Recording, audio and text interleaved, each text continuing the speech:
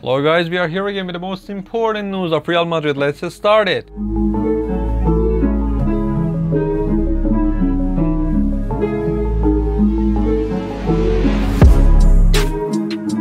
Fitness and ball work to start the week. The team had a morning session at Real Madrid City after their return from Almeria.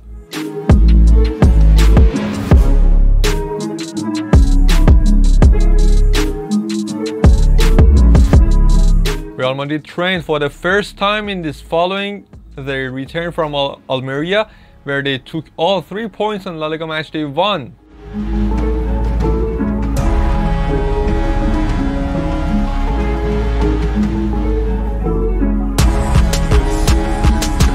The players got started with some fitness work on the pitch at Real Madrid City before working with the ball on pressing positions and finishing on the goal.